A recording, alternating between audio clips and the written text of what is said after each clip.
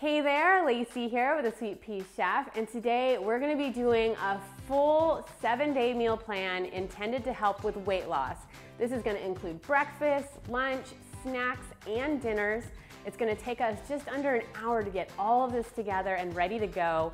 This meal plan is going to be super helpful if you're looking to lose weight but you have a busy schedule, or if you just want to have healthy recipes ready to go, ready to grab all week long in the fridge. All right, we got a lot of work to do. Let's get started.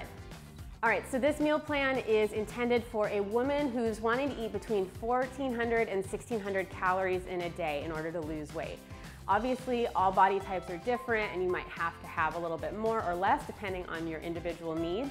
For men, you're gonna wanna eat a little bit more calories than this, and I'll show you how you can add in additional snacks during the day. I'm not a huge fan of calorie counting. I find it super tedious and you get caught up on feeling like you didn't do well at the end of the day when you have your calorie totals. So I want to make this meal plan so that you don't have to worry about that. Follow these recipes, don't worry about the calories, just trust that they are definitely on a plan to help you lose weight. Because personally, if you're miserable and you're not enjoying your food, it just doesn't seem like a positive life to me. So I'm gonna make this enjoyable, tasty, and easy for you.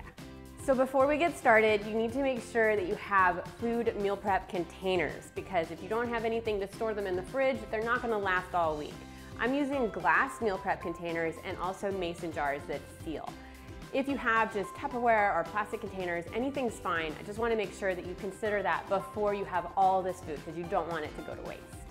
Because we have a lot of food to prep and we want to make sure we're as efficient as possible, I want to start with our grains and our beans. So we're going to start cooking our brown rice, our lentils, and our quinoa first. And then we're going to do a bunch of different things, and at the end I'm going to show you how to put everything together. To start our brown rice, in a deep pot we're going to add some brown rice followed by sea salt and low sodium chicken broth. We're going to heat this over high heat until it starts to boil, and then we're going to reduce it to a simmer and cover it and let it sit and simmering for about 20 to 30 minutes until the rice is fully tender and all of the liquid is absorbed. Then you can remove it from the heat and set it aside. To make our quinoa, we're gonna also put it into a deep pot. We're gonna add our uncooked quinoa, followed by sea salt and some water, and then we're gonna bring this to a boil. Then we're gonna reduce the heat to a medium to allow it to simmer, and we're gonna cover it and let it cook for about 20 minutes until all the liquid is absorbed and the quinoa becomes fluffy and doubles or even triples in size. And then we're going to fluff it with a fork and then set it aside. Now we're gonna make our lentils. So add our dry lentils to a pot followed by water, and make sure that the pot is large enough because the lentils will double or even triple in size. We're gonna bring this to a boil and then cover it, reduce to a simmer. We're gonna let this cook for about 15 to 20 minutes until the lentils have doubled or tripled in size and are tender. Be careful, you don't wanna overcook them. So then just remove them from the heat, drain them, rinse them, and set them aside for later. Next, we're gonna be making a healthy beef and broccoli recipe, which I think is a really good option for meal prep because it reheats well, it's high in protein, it's tasty, and it's high in fiber. So we are gonna be using this recipe for 4 of our 7 days of our meal prep. So in a large pan, we're going to add some olive oil and heat it over medium-high heat. Then we're gonna add our thinly sliced flank steak, and we're gonna stir this together and cook it for about 6 to 8 minutes until it's nicely browned and fully cooked on all sides. Then we're gonna remove the meat from the pan. We're still gonna use that pan, so set that meat aside for later. And in that pan, we're gonna add in some minced garlic, chopped shallot, and sliced green onions. We're just gonna cook for about a minute, stirring frequently until everything becomes fragrant. Then we're gonna add in our broccoli florets. I love a ton of broccoli in my healthy beef and broccoli recipe. We're gonna stir that together and cook it for about 5 minutes until the broccoli florets become a very bright green color. We don't wanna overcook them at this point because we're gonna be reheating them later during the week when we heat them up in the microwave. So we just wanna get them a nice tender but not fully cooked.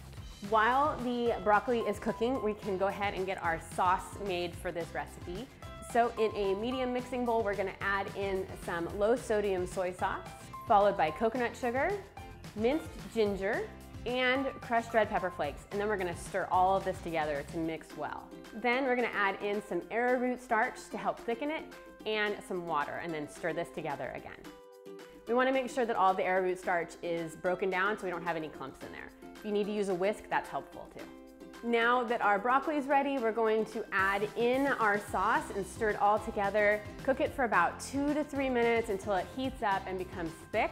And we're gonna return our cooked meat to the pan, stir it all together, and as you can see, this looks like a very tasty, healthy beef and broccoli recipe. So now we can just set this aside to cool before we can put it into our meal prep containers. Next, we're gonna be making a chicken cauliflower fried rice recipe that is gonna be used for 3 of our lunches during the week. So we're gonna heat a large pan over medium-high heat, and then we're gonna add in some sesame oil. We're gonna add in a couple skinless, boneless chicken breasts, and we're gonna season it with some sea salt and ground black pepper. And we're gonna cook for about 4 to 8 minutes on both sides, making sure that the chicken gets fully cooked and the outside gets nice and goldeny brown. Once the chicken is cooked through, we're gonna remove it from the heat, allow it to cool for a few minutes, and then we're gonna dice it into bite-sized pieces. And then we're gonna set that aside. Next, in that same pan, we're gonna add in some diced carrots, and we're gonna stir them around until they become slightly tender. Then we're gonna add in some low-sodium soy sauce, creamy peanut butter, and chili paste, and we're gonna stir to combine. If you like to have your food a little bit spicier, you might want to add a little bit more chili paste at this time. If you don't like spice, maybe a little bit less. Then we're going to add in some frozen edamame, which is going to up the protein value of our fried rice, followed by some minced garlic and sliced green onions. And we're going to stir this together and heat it through. Next, we need to make some cauliflower rice to go into our cauliflower fried rice recipe. So we're going to grab a head of cauliflower, and we're gonna grate it up against a kitchen grater until it forms into little cauliflower rice pieces. You can also use a food processor if you want, or you can even buy riced cauliflower at the store and skip that whole step. Now we can add our riced cauliflower into the mixture, and we're gonna stir it all together to get it fully incorporated. Then we're gonna cook it for a couple minutes to heat it through. Then return our cooked chicken to the pan and stir all of that together. Then we're gonna scooch everything to the side of the pan so that we have an empty side to make our eggs. Add our eggs into the side of the pan, and we're gonna stir it on up and scramble them until they're fully cooked. Then we're gonna break it into a bunch of little pieces and incorporate that back into the rest of our cauliflower fried rice. And then that is how you finish off the cauliflower fried rice recipe. So we're gonna just take this and we're gonna remove it from the heat for a little bit, then we can plate it, and I'll show you how to do that too. Next, we can get started on our roasted salmon and asparagus meal. That's gonna be a dinner of ours for 3 days. It's so easy. So start preheating your oven to 400 degrees Fahrenheit, and then we are going to line a rimmed baking sheet with tin foil. Adding the tin foil here isn't 100% necessary, but it will help with cleanup for sure. We're gonna arrange our 3 slices of salmon. I have them portioned out to be about 6-ounce pieces. So we're gonna put those along the center of our baking tray. Then we're gonna surround that with our fresh asparagus. Then we're gonna add some thinly sliced lemons on top of our salmon and then all around our asparagus, so it adds a lot of flavor while it's roasting. In a small mixing bowl, we're gonna combine some olive oil, freshly squeezed lemon juice, sea salt, and ground black pepper, and then we're gonna pour this mixture all over the salmon and the asparagus. Then we're gonna lightly sprinkle some freshly grated Parmesan over all of this as well. If you're going dairy-free, you can either use nutritional yeast or you can just omit this step entirely. Now we're gonna place this into the oven and allow it to bake for about 10 minutes. Then we're gonna turn the oven to broil. And we're gonna broil for about 5 to 7 minutes. This is gonna get a nice little crispy toastiness on the top of everything and then really finish everything off. Then remove it from the oven and set it aside to cool. So tasty. You'll notice we haven't had any salad recipes yet. That's because there's so much more to eating healthy than just eating salads. However, I am a big fan of salads, especially ones that are really flavorful and chock full of protein and fiber, which is what we're gonna make right now. We're gonna make a large kale and quinoa salad with a lemon vinaigrette that is just so tasty. So we have our quinoa cooked from before and we have our lentils cooked from before, so we don't have to worry about that piece. So to make our dressing, we are going to combine freshly squeezed lemon juice, lemon zest, some raw honey, Dijon mustard, sea salt, ground black pepper, and olive oil. And then we're gonna whisk all of this together until it's really fully mixed together. To prep the kale for the salad, in a large mixing bowl, we're gonna add our kale, and then we're gonna toss in a little bit of olive oil. Then using your fingers, we're gonna go around and kind of massage the olive oil into the kale.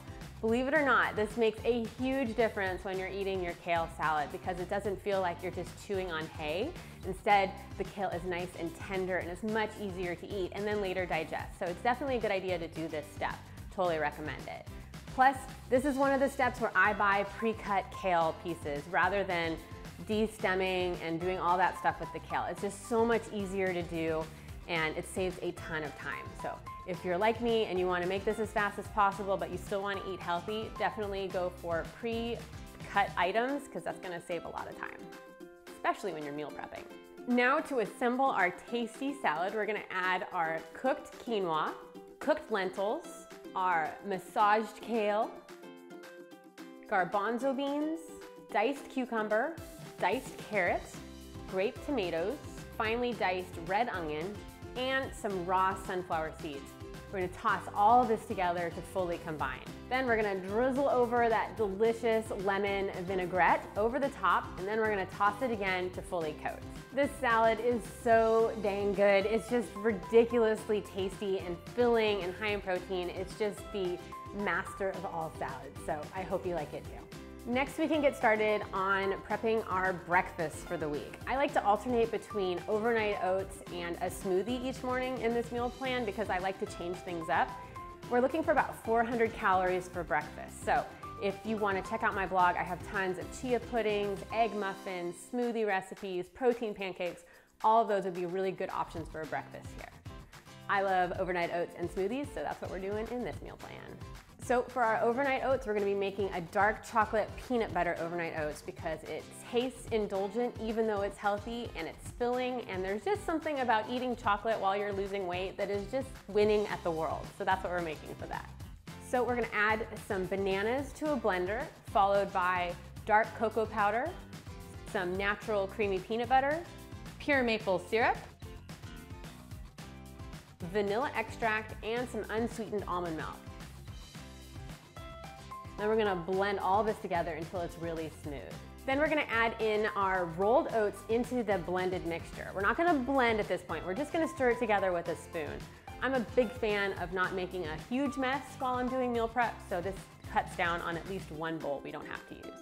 We're gonna divide this mixture into 4 mason jars because we'll be using it for 4 breakfasts, and then we're gonna seal the lid tightly and then place it in the fridge. Once it's fully set, which takes about 6 to 8 hours or overnight, you can add a little bit of chopped peanuts and some chocolate morsels to the top to serve, which is a really tasty breakfast.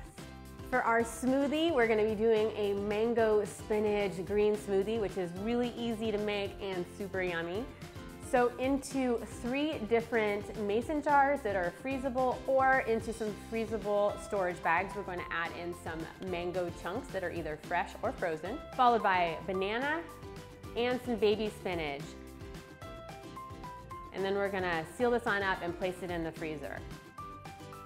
In the morning, when you're ready to make your smoothie, you're just gonna dump this into the kitchen blender, add a little bit of flaxseed meal, some vanilla protein powder if you wanna add some extra protein, and then a little bit of unsweetened almond milk or coconut milk, or any milk really if you want. Then we're gonna blend that together and it's gonna make a really tasty smoothie. Our snacks for 4 of the days are gonna be fresh strawberries with some raw almonds. It's a very simple snack, but super tasty, and it takes a while to eat, so it feels like you're actually getting a nice large snack. Snacks are gonna be about 200 calories. If you're wanting to add more calories to this meal plan, you can always add in additional snacks that are about 200 calories. That's the best way I find to add in extra calories for the entire day if you're looking to do that. So into some mason jars or into some sealable plastic bags, we're gonna add in our raw almonds, and then we're gonna have our fresh strawberries. I wash my strawberries and dry them completely, and then I put them into my bags. I don't cut them yet because I find that that makes it so that they get too mushy, so I leave them whole until it's time to eat them. And if you don't like almonds, you can always replace it with some walnuts or cashews or pretty much any nut of your choice. Our snack for the other 3 days of our meal plan is gonna be some fresh veggies with some hummus. This is a really tasty snack.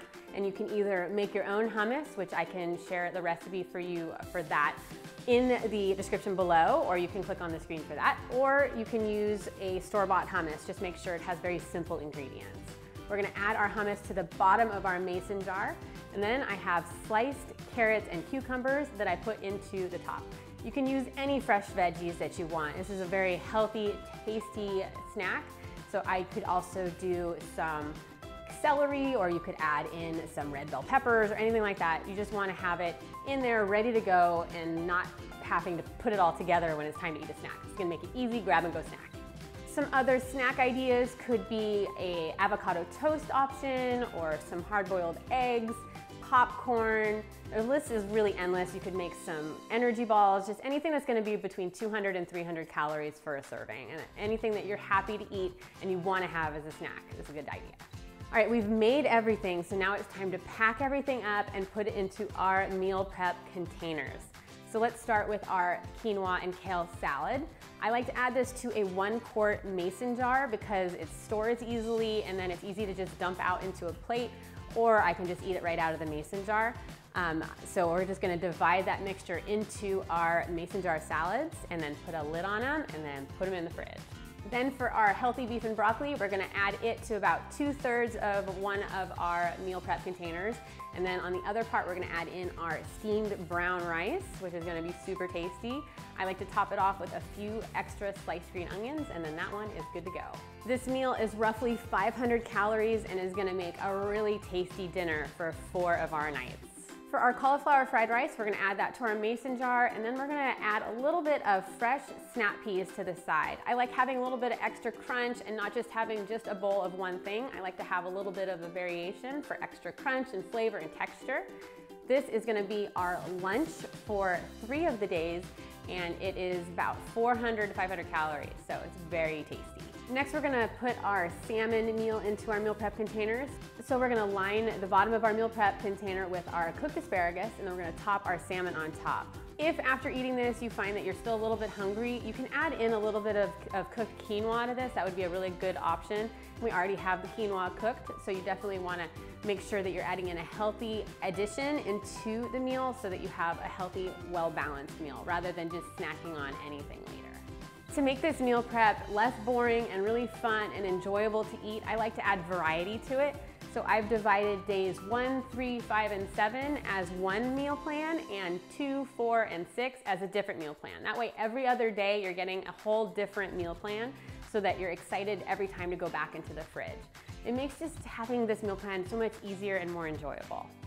So for days 1, 3, 5, and 7, you're gonna start off the morning with a chocolate peanut butter overnight oats for breakfast, the quinoa and kale salad for lunch. Your snack is gonna be strawberries and raw almonds, and then your healthy beef and broccoli recipe with brown rice for dinner. On days 2, 4, and 6, you're gonna start off your morning with a mango green smoothie for breakfast. For lunch, you'll have chicken cauliflower fried rice with snap peas, your carrot sticks and cucumber sticks with hummus for your snack, and then for dinner, you have the roasted salmon with asparagus.